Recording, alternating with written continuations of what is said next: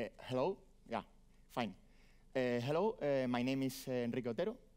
I'm going to talk about training deep learning models on multiple GPUs in the cloud. First of all, thank the organizer for considering this topic interesting. And thank you, all you, for being here. I know it's a long time, so I hope you find interesting too this talk. And if not, please, mercy, don't kill me. That's me. I'm Enrique Otero. I'm a data scientist at Viva. And in this talk, I'm going to briefly introduce deep learning and GPUs. Then I'll go a little deep on training deep learning models, especially image classification models, and some challenges, and also third-party benchmarks. And finally, I will share with you some lessons we learned in the process, I think important lessons, about the scientific engineering, infrastructure, and business's point of view. I briefly introduce Viva.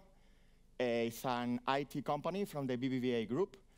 We are more than 600 employees. We are growing a lot, also expanding to Latin America. And we are focused on innovation, especially in fields of cloud computing, big data, or machine intelligence solutions. And we are also, we have very big technological partners like AWS, Google Cloud Platform, Microsoft Azure, and also we work with technologies like Spark or Kafka, DevOps technologies, Ansible, etc. Well, let's start. Deep learning is revolutionizing artificial intelligence, is getting impressive results in fields like computer vision, speech recognition, machine translation, or ranking. The ranking problems, a typical ranking problem is a recommender system when you have to rank the results you offer to the user or customer ordered by the preferences. And also to show the success of deep learning, there is a competition called ImageNet for image classification. And in the year 2012, Alex Krzyzewski presented a solution that was based on convolutional neural networks. You can see it in orange. Well, in 2 years, any other contestant, the victory or he won the competition with so huge margin that in 2 years, all the other contestants were using deep learning technologies, deep learning techniques too, instead of all traditional computer vision techniques. Well, actually, neural networks are known for years or decades even, but why now this impressive success? Yeah, it's mainly due to we have now more data, much more data, especially labeled data is very important. Also, we have more computing power and some tricks that make these algorithms work even better than before. Talking about computing power, we started with the CPUs computing. Then we passed to the GPU when we scale our problems to start to use in the cloud many CPUs. And finally, the high-performance computing stage where we are using many GPUs, as you can say. As Andrew Ng said in this slide, deep learning is driven by a scale, and this scale is achieved with many GPUs. And if we talk about GPUs, we have to talk about NVIDIA. NVIDIA started as a gaming company, a company for GPU cards for video games. And now it's actually an AI computing platform. This is mainly because the rise of CUDA. CUDA is a general-purpose GPU programming technology. It's not the only one. Actually, it exists an open standard that is called OpenCL. But finally, NVIDIA became the standard de facto, especially when talking about deep learning. So thank you, gamers, because your requirements to have much better GPUs for your games finally contributed in a big way to artificial intelligence now at the moment. In this slide, we can see the importance of accelerate training. If you see to the left chart, we can see the vertical axis More accuracy on the top, less accuracy on the bottom. And on the horizontal axis, we have less computational expensive models on the left and bigger model on the right.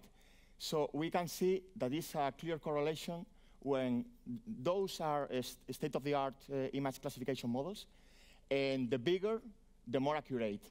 But there is a problem that also the bigger are more expensive to compute, and even a low complexity model like AlexNet that is actually 5 years old requires more than 5 days to compute with one machine. So accelerated training is essential.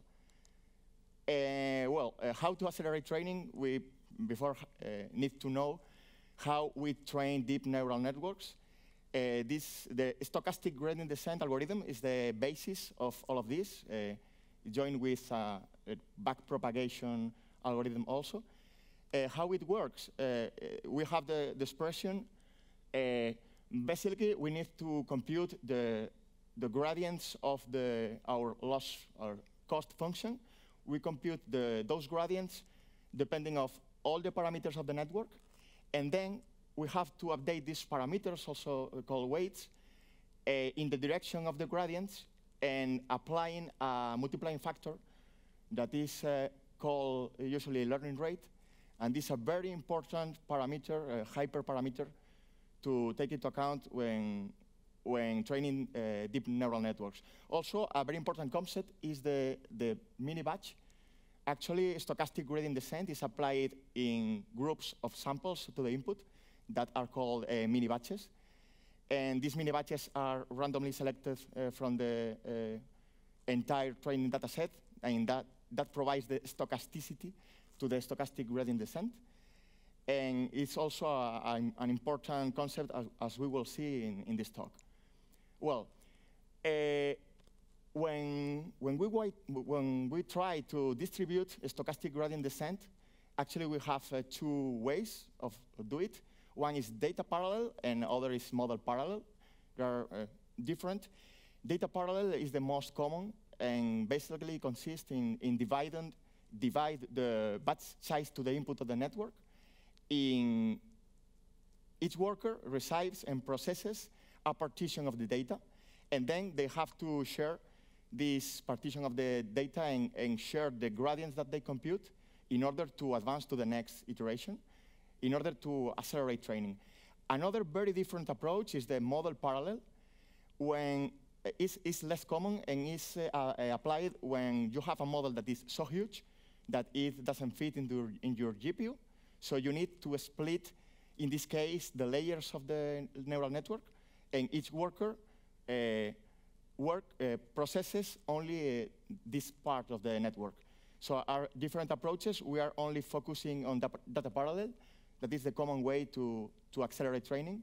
And also we have 2 ways of do it. One is the asynchronous way and the synchronous.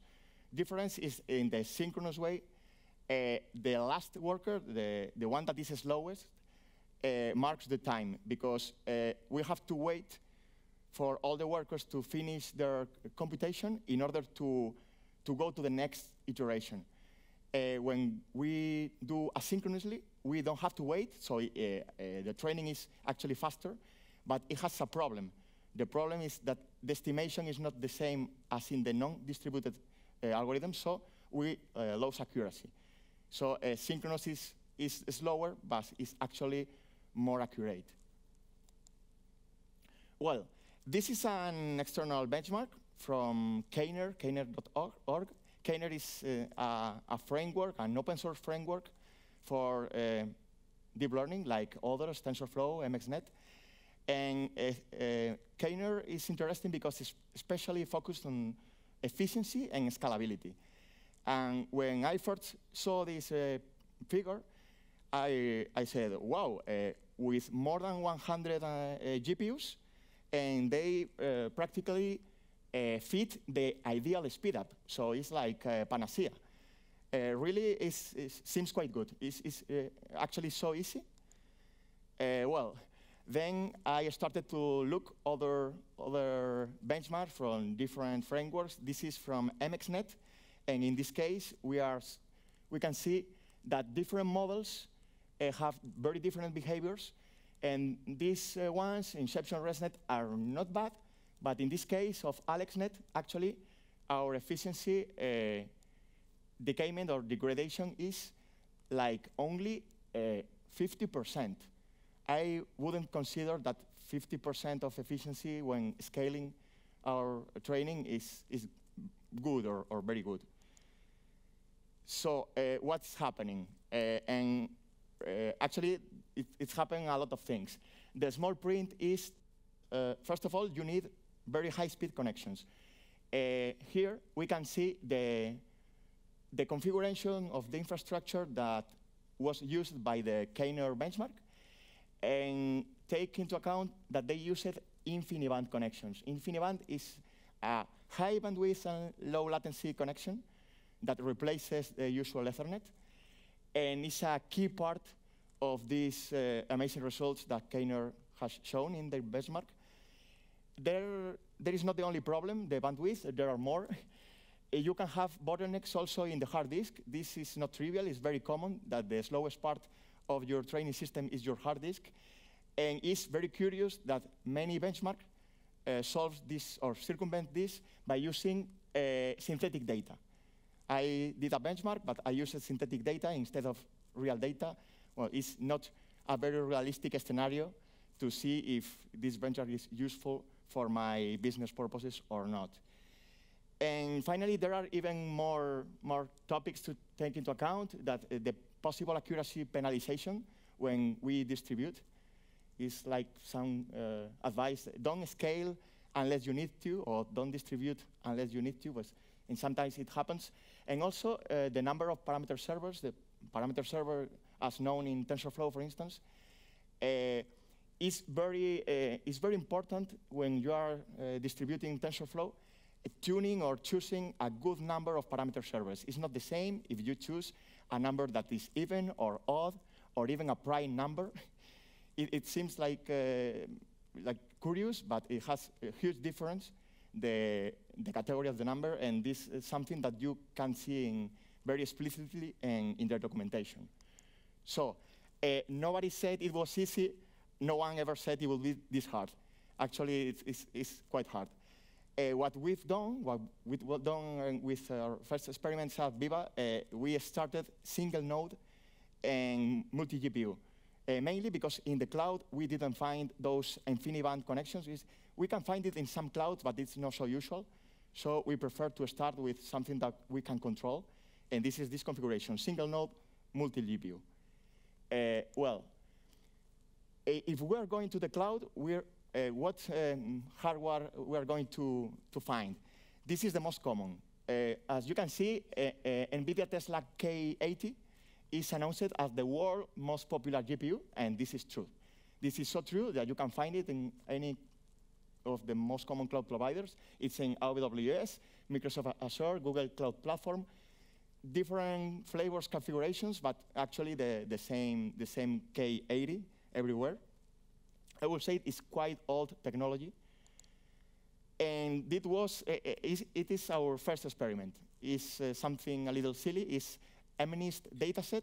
It's known as the hello world of deep learning. But it was interesting to see our first results. We were comparing different cloud providers, infrastructures, and different configurations with a framework that is called MXNet. That is very good, supported by AWS. But our surprise was that it's not only about efficiency, actually, it's that you can find with some configurations, if they are not very well selected, you can get even worse results or worse throughput with 8 GPUs and with 1. So it's not only about efficiency, it's that you can run you can try to scale, and if you're not choosing the right configuration, you can ruin your training. What we learned? Well, one thing that we learned is that we should never have been used MNIST dataset to do experiments, is so small and so is not significant at all. But we use it because it's in every tutorial about deep learning, it's the dataset that they use. We started with them to learn that you shouldn't use them, you shouldn't use MNIST dataset never. Well, but we learned a lot of things, a lot of interesting things in the process. For instance, that if we care about throughput and efficiency, our goal is saturate GPUs, and if we see things like 50%, 70%, if you are not reaching 90% of utilization of your GPU, you can do it much better. Your efficiency will be very low. So what we need in order to saturate these GPUs is not trivial. We have to take into account all the possible bottlenecks, and there is bottlenecks in the hard disk, there is bottlenecks in the pipeline of images, even your data augmentation process that is very necessary for getting good results can be a bottleneck that can ruin the efficiency of your training. And also communications. Communications matter a lot. We said before that InfiniBand and high bandwidth communications and are necessary to scale out in multiple machines. But the curious thing is not only when you are multiple node, but even in single node, communications matter, and the high speed of your communications. These are two screenshots of Azure and Google similar instances. In one case, 4 GPUs. In other case, there are 8.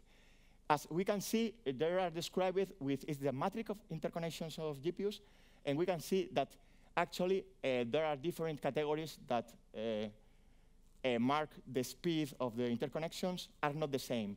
Well, this can seem like a minor detail. It's not minor at all.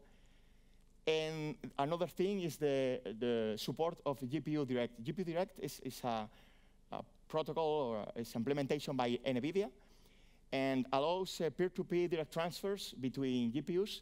It accelerates a lot the transference between GPUs, and is not supported everywhere. It was a surprise for us. For instance, it's a proof that it's not supported everywhere in the cloud.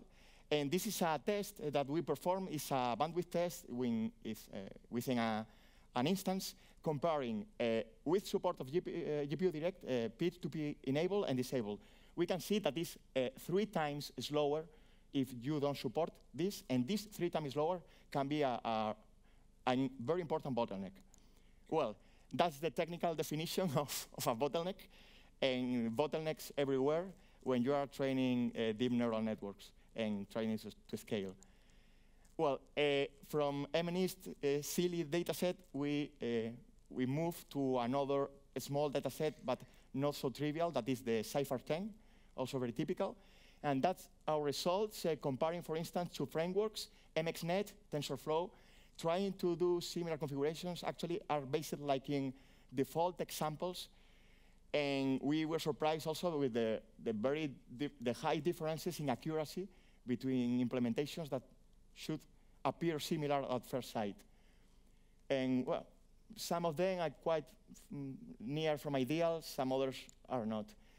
What we learned about this kind of test, that another parameter that we mentioned, the batch size, the number of samples that you enter to the neural network in each iteration, is very, very important in terms of efficiency. What happens? A larger batch size reduces communication overhead. And this is very good in terms of efficiency because you are getting more throughput. You are saturating your GPUs more, and it's better in this side. But on the other side, if you take large batch sizes, empirically, you get worse results. This is a very disappointing result, but it happens. Large batch sizes are better for throughput, but worse for accuracy. That was our phase when we realized that we had this kind of problem. It's not about engineering, it's that some parameters have scientific and bad side collateral damage. Well, the good news is that Facebook Research in June this year published a very, very interesting paper with astonishing results that circumvent this problem with the batch size. I recommend that all of you that are interested in this topic read this paper carefully. I will summarize a little points, but actually it's a lot of details, devil is in details. So in order to get deep in this topic, please read it. But basically, this is the relationship between validation error and batch size. They get to train an ImageNet dataset that usually takes like days in only 1 hour, but parallelizing in 256 GPUs, but with some conditions. One condition is that they have to do tricks with the learning rate. Basically, start small and then get bigger. And then another trick that is interesting, they said, no, we don't need InfiniBand. We only use like a normal 50 gigabits Ethernet connection. Wait, it's not so normal. You can try to find 50 gigabits Ethernet connection. It's not so normal in the cloud. And even more important, with the model that they train, that is called ResNet 50, is a state-of-the-art typical image classification model. They get to a very interesting analytical result that in order to avoid loss of efficiency, the minimum bandwidth required will be 15 gigabit per second. So Facebook research are saying if you are training ResNet 50 with ImageNet sample typical, if you are less than 15 gigabit Ethernet connection, your efficiency will degrade. And more things, they use Caffe2. Caffe2 is a very good framework focused in efficiency, especially in the area of computer vision, and other things that I will don't expand myself a lot, but I recommend to read the paper. Well, with all this knowledge, all this knowledge accumulated, we perform our first useful tests. I mean, we are not Facebook. We don't need to train millions of images. What we need is to do something that typically is known as fine-tuning. That is to take the state-of-the-art models that are training in millions of samples by Facebook or Google and apply our small data set, but being benefit of the big training processes that was taken before. This is known as fine-tuning. And we decided to do it with MXNet because in our tests, we find it that MXNet cares much about efficiency. It's also quite easy to do it. It's supported by AWS. And also, default configurations work and work fine. For me, that default configuration work fine is like a good news always. This was our first result. It's not bad. In our fine-tuning, we use the Caltech dataset. It's not so common, but it's also a public dataset. And what we get was like more than 94% efficiency. It's not bad. It's like, we used P2AX, it's an instance in AWS with 8K80 GPUs. And the result was not bad. This is our configurations. This is also playing with the batch size. I said that the batch size affects throughput and accuracy. So we consider that we only get 1% of accuracy. That is quite reasonable. Accuracy loss, I mean. Only with 1% of accuracy loss regarding to the maximum that we could get. And we get a 95% of efficiency. Not bad. Well, but what about cost? What about pricing of all these things? Well, if you go to Amazon and you try to purchase a Tesla K80, it's more than $4,000. It's not really cheap, but you can have it in the main clouds, around only $1 per hour. That I will consider a very, very good chance to start with deep learning in the cloud. Also, take into account that 1 hour permit like 4,000 hours of training with the same price required to to buy one for you. And also, there are sustained discounts that are available in all the main cloud providers, but especially in AWS, there's something that is very interesting that are the spot market. In the spot market, you can get like 70% discount. So in this case, you even could, with $4,000, could have 12,000 hours of training. There's a lot. If we think about particular, the one that was performed by Facebook, for instance, could cost between $200 and $700. But well, particularly in Viva, we are not Facebook.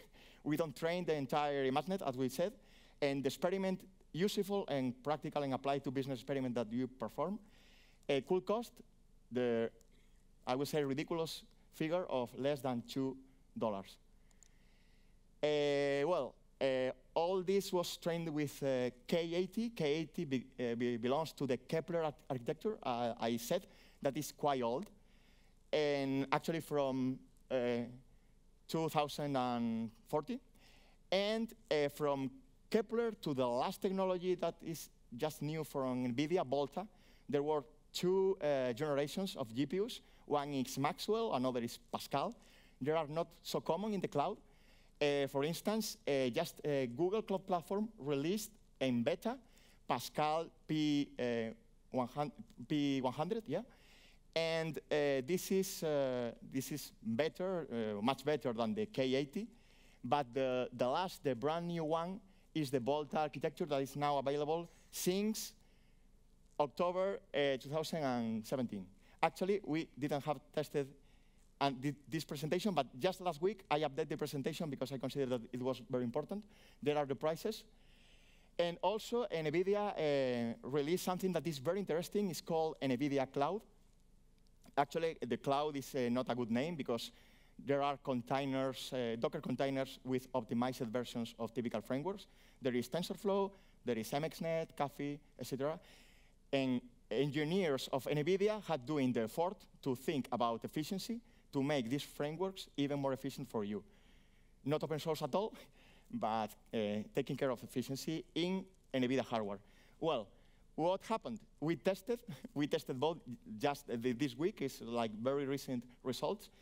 And what we get is that NVIDIA Volta is very good. It's much, much better in terms of throughput for training our experiments than K80s.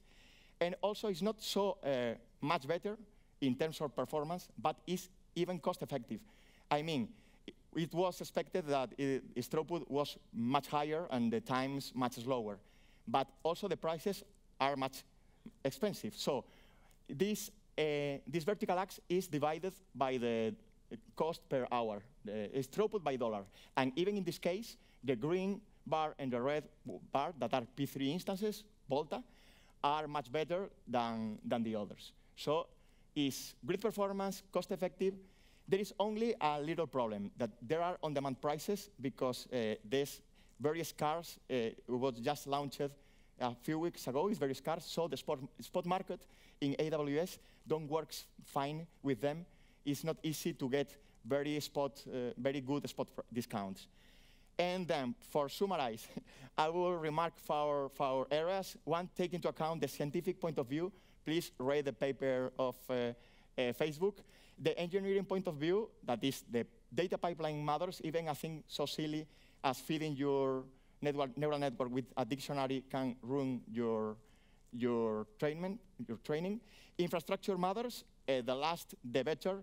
NVLink is better interconnection than PCI Express. And if you use Ethernet, please go to high bandwidths. And also, Volta, much better than Kepler. And the last, pricing matters, and spot marketing in AWS is very cost-effective. And that's all. Thanks for your time. I'll just say two little things. One, there was two talks related with this topic. One was by Chris Fregley yesterday. I recommend it, centered on TensorFlow. Another just in Theater 18 by Vyacheslav Kowalewski, an Amazon engineer, also quite interesting, centered in MXNet. I recommend you to watch them. And that's all. Viva stand is in the BBVA stand. We are hiring. There are nice people from human resources expecting your resumes. So you can come and talk with them. And thank you, and that's all.